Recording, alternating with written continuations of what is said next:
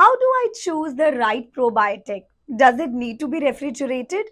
Well, probiotics are a diverse bunch of bacteria and each strain appears to have particular skills. You may be familiar with Lactobacillus acidophilus, often added to yogurt, which is a kind of all-purpose probiotic that is recommended for various conditions. However, there is at least preliminary research showing that these lesser-known strains and species may help with these specific conditions. For example, for diarrhea caused by antibiotics, you can go for Saccharomyces boulardii.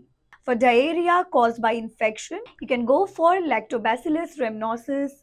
And for irritable bowel syndrome, you can go for Bifidobacteria or Lactobacilli species alone or in combination. For ulcerative colitis, a mix of Bifidobacteria, Lactobacilli, and Streptococcus species. Package labels don't always say which strain of probiotics a supplement contains. Avoid such a product or call the company and ask which strain it contains. Always follow storage instructions closely. Since probiotics are live strains of bacteria, some experts believe that these supplements should always be refrigerated, whether or not the instructions tell you to do so in order to keep them viable. So, do choose the right one and keep it refrigerated.